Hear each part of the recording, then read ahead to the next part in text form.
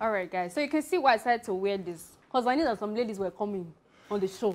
Like, I'm not going to disgrace myself, you know. So I have two amazingly beautiful ladies. I'm introduced them because they're not strangers. They're part of the MBGN family. And to my left is MBGN ECOWAS 2018, Valentina Ogbunaya. Yeah. Yes, and right, yeah, this is my right. Aramide Lopez, MBGN Universe 20. How are you doing, ladies? It's been a while. You're looking hotter. Like, what's been happening with you guys? It's been amazing. Like, it's been amazing, let's say, from the start of MBGN up until now. And that platform is one I'm actually very grateful for, because it was actually a platform that helped me get to where I am today. Okay, so Valin, what's going on with you guys? With you, what have you been up to since MBGN? Oh, okay. I've just been. You're not this quiet, so they told me that she was. They said, okay, say you're not quiet. So let's go. Oh, okay, so after MBGN, first of all, I thank my amazing family, Silverbird, because like there was, you know, every moment to check up on us, you know, to know how we're doing, how we're faring, and, you know, help us out, you know. So it's been amazing. It's been fantastic. It's been, you know, we just thank God. Yeah. Oh, what's so far leaving the house? After leaving the house, leaving after the competition, what has been the most insightful thing that's happened to you, or the most insightful thing about yourself after the competition up until now? Because some people leave and they never really evolve, you know. So what is the most insightful thing about your life, or really about the things you've been able to do after the competition? Okay, so the thing is, I started when I went for the competition, I was still like 19.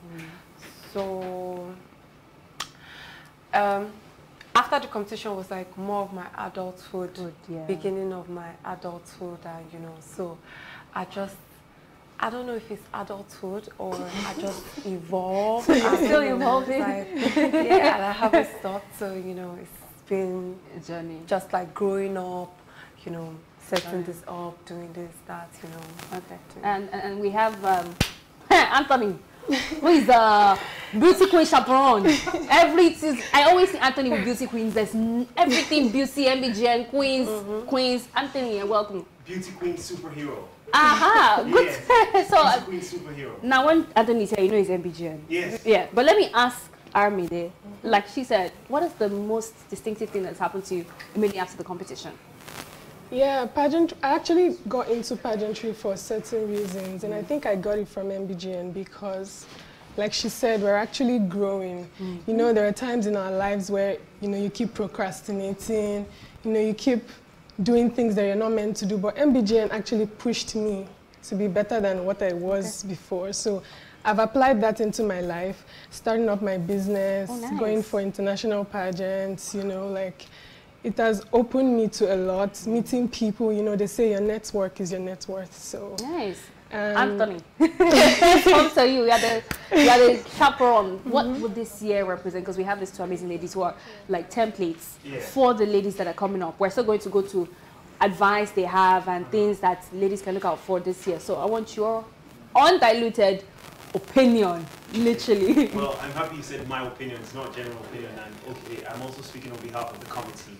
And you know, these two amazing ladies are ladies that I can remember, you know, their early years, especially for Valentina. She was a giant baby. She was a tall baby.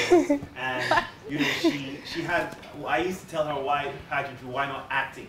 Because she was just very interesting. She could make you laugh. She could turn from English to pidgin. She's pretending. They're amazing people. You can't separate them. That's why you have both of them here. Are they best friends? You guys best friends? They're more wow! I've been on Instagram Live with these two ladies several times, you understand? And you know, they're amazing. But I remember Aramide herself. Aramide was, she was like, you know, really small. But when we were working for Miss Universe, was a fantastic time. Yeah, blew up. Really thrilled Africa, right? with, you can tell us, I think you should talk about Yes, it. yes. What did you do? Firstly, I want to thank MBGN for that platform. Like, the platform to actually go for Miss Universe was really life-changing. I went and showed them how it's done in Nigeria. I did it to them, hot. It was amazing. The work actually went viral, and I think I saw. Yeah, I think I saw that. I saw that. I saw it. Yeah, then I think you had like the green. Yes. Saw it. Oh my God, I saw. Yeah, it was amazing. It was. Well, it was I think we amazing. should also look at how, you know, she's grown over the years, and how, you know, I think they both had it already, but MBGN also helped propel them. Valentina is pretending. I know her. You know what she did with her Instagram? She deleted all the old pictures, Put up new pictures, and put up the new pictures, and she became a sensation overnight. You should be checking. You should check her pictures out. She's just pretending here. So these are ladies that we know that Silverbird has really, you know, groomed.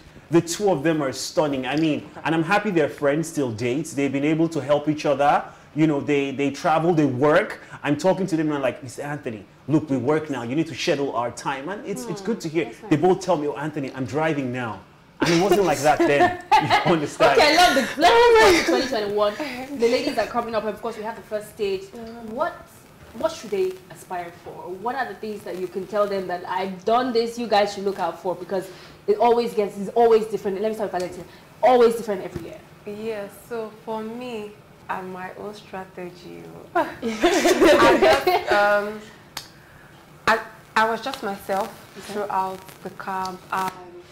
Yeah, first of all, personally, I feel like this is what's the reason why a lot of people are really drawn to me, is because I like to help.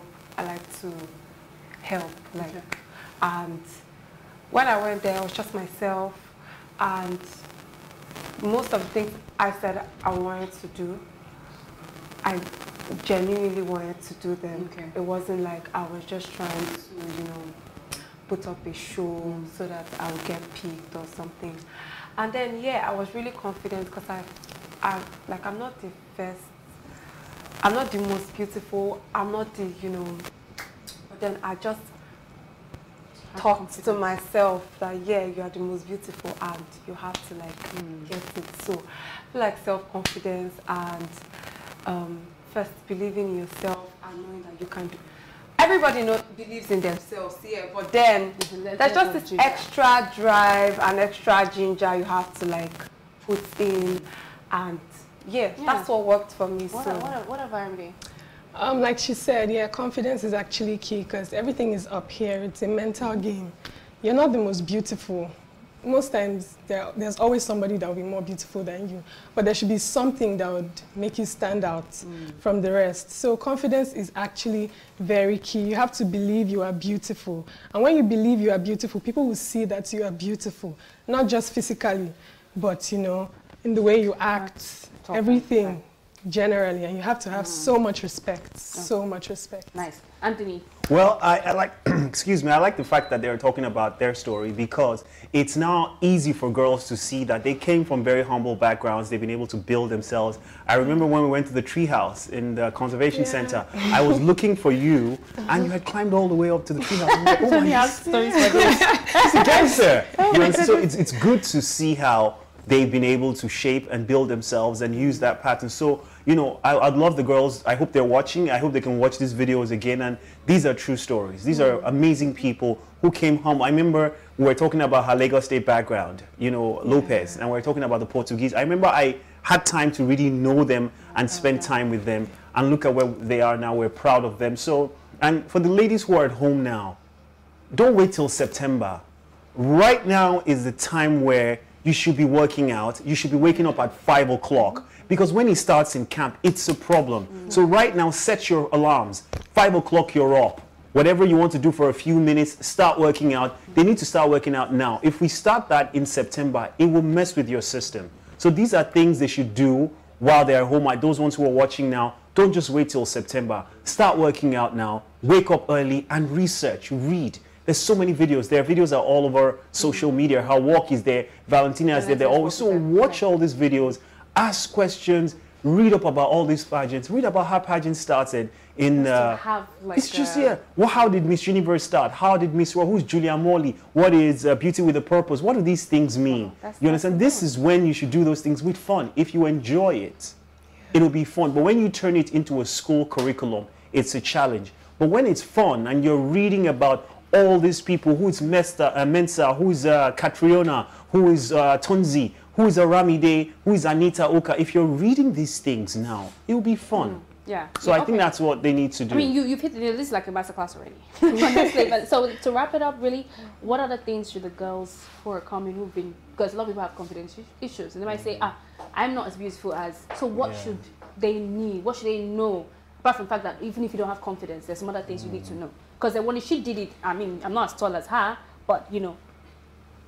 Okay, firstly, that confidence is very important because you cannot always be the most beautiful. The people that are confident today, Oprah Winfrey, people that are successful today, they're not the most beautiful. It's not just about beauty. You have to believe more in yourself than you believe in even your physical attributes because you have a lot more to offer. And then you have to be very intelligent. Like he said, you have to read up.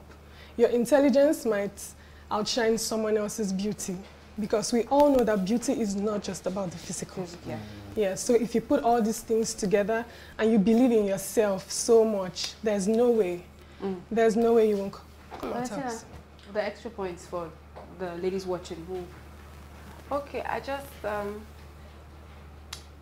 feel like there are queens that, okay, first of all, measuring beauty, like, I feel is, you can't measure beauty because someone might be tall, someone might be short, but someone, you might feel like, oh, this person has pointed nose and this person's nose is flat. You get everybody with their own personal attributes. So accepting yourself and, you know, believing that what you are or what yourself is what beauty is supposed to be. Exactly. That is what I feel they can hold on to. They can hold on to. Believing that what you have is what it is, that is the yardstick for measuring beauty. Do you understand? Because if you think, oh, I think beauty means you have small eyes, you have this, that, because that's your own personal attribute, then that's beauty for you. So it differs. And if they hold on to that, it doesn't matter whose this is that, whose hair is, do you understand? Automatically you become confident because you believe in yourself. That's it. All right. So we're definitely going to be seeing you guys on camp with the ladies. Yeah, Anthony, what other tea you want to spill for us? Well, I think these ladies have said it all, and for anybody watching this one, they can physically see what they've become. And, you know, in their own comfort zone, they've become this, they've been comfortable with themselves, they're comfortable with their names. I mean, Valentina is a clown, and she's comfortable being a clown, and she's pretending to be, you know, see, it's coming out, see, it's coming out, don't worry, I know how to, and I think your set was really cool, because you had Anita and Daniela Jato, so it was an amazing combination that year. I mean, you had a fantastic photo shoot, the one we did in Lekki that came out and was really stunning, and we must thank that lady who gave us the venue. She gave us for free, you understand, so it was a huge experience. And all right. Right back with Queens, and we still have guest view, we still have trending. It's an amazing Wednesday, honestly, and you don't want to miss this. But of course, I think the ladies might need to go right now because they have other things to attend to. Thank you for having us, for coming on the show, Valentina, Obunaya, and Aramide. So